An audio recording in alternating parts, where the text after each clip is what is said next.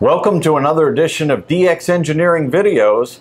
We're here at DX Engineering World Headquarters in Talmadge, Ohio, and today we have Neil Rapp in. Neil, how are you? Good to see you. Just in the area and thought I'd drop in and say hello. Well, we wanted to take this advantage of your dropping in to get to know you a little better, and some of the viewers out there might not know the Neil Rapp story. So why don't you tell us, how did you get involved in amateur radio?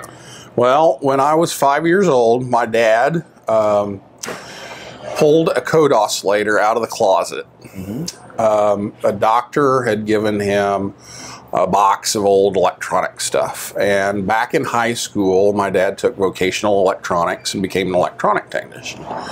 And so he got out the box and started playing around with the code oscillator. And of course, I had to know what that was. It made beeping sounds. So I had to, get the key and start tapping out and making beeps and everything. And so Dad saw that there was a non-credit amateur radio class at our local community college. And it said that you had to be 13 years old or above. Right. So he asked about taking the class. He never did get his license in high school, but he was always interested, and he thought now would be a good time to do it. So he decided that he was going to go, and he said, "Can I bring my 5-year-old son along? He'll be quiet, he'll sit, he behaves really well. He won't cause any problems, but can I just bring him just to sit with me through the class?" And they said, "Well, normally we don't do that, but if there's a problem, then we're going to have to deal with it. But as long as there's no problem, that's fine." There was a girl that I believe was 11 at the time, and they said, "Yeah, okay, that's close enough. We'll do that." So Dad took his notebook. I took my notebook. Dad had his pen. I had my pen. We sat there and did that.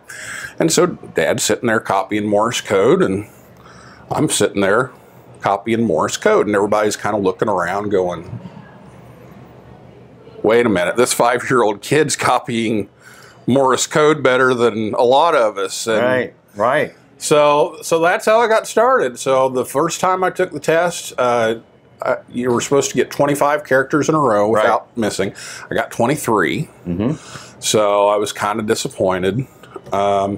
So the next time I got 104. Nice. So you were on your way. And how old were you when you got your first license? 5 years old. You were 5 years old when I got my novice. So you were the youngest ham ever at that point. I was the youngest ham in the world at the time.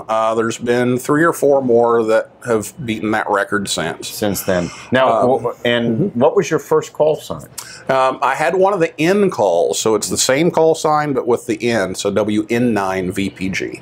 Okay, and then my call. Of course, when you upgraded, it went to W. Yeah, it actually turned to WB9VPG about a month before I upgraded, because that's when the FCC did away with the N calls. Right. So I actually got the new call sign right before I got my technician upgrade at 6. Now, did your father get licensed at the same time? So we got licensed at the same time, and our call signs are about, well, his is WB9UKG. So, everybody in the class, we had UKA, UKB, UKC, UKD, UKE. I don't know what happened with F, and G and H. Right. Were all out of that group. And so mine was a lot later. Well, I had printed my name on my 610 form. It was 610 at the time, now it's 605. But I had printed it rather than signed it because I didn't know cursive at that point. Sure. And so the FCC dismissed the application. So once we figured that out, I filled out another one, and Dad held my hand while I signed the form, and then I took the novice exam and passed. So we got it practically the same time. He got his a few months earlier because of this paperwork snafu. But now let's fast forward a little bit, Neil, to the world of the internet now, which you have embraced, and you have a very active amateur radio club that you are working with. And tell us just a little bit about the amateur radio club at your high school. Sure.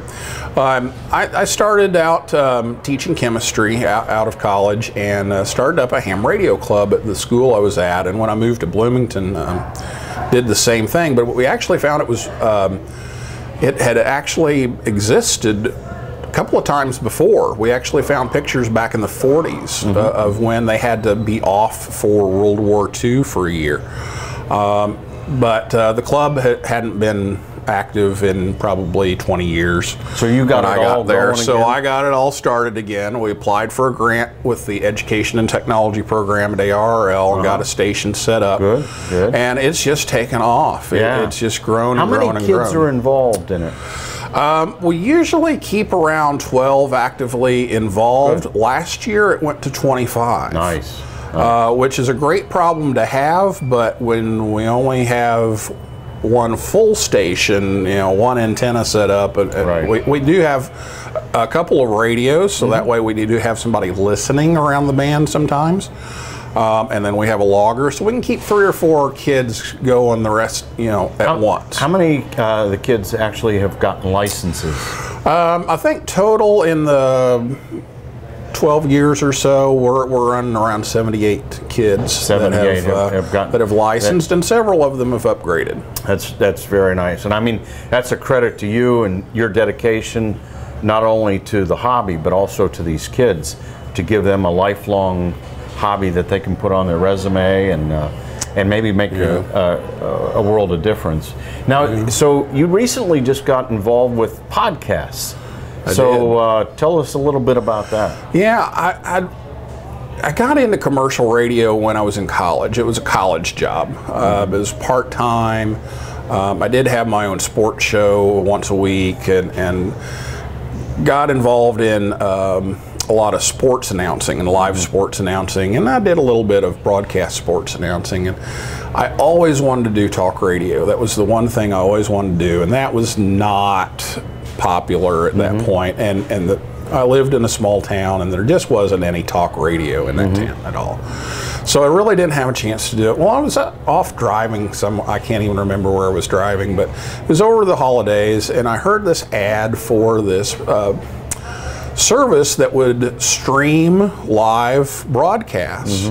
And would interface with Skype, and so everything was kind of set up, and I'd been watching Ham Nation and talking to Don Wilbanks and talking to Christian Kudnick that does the 100 watts in a wire, and they kind of got me going back for, okay, broadcasting didn't make a whole lot of money, but it was a whole lot of fun.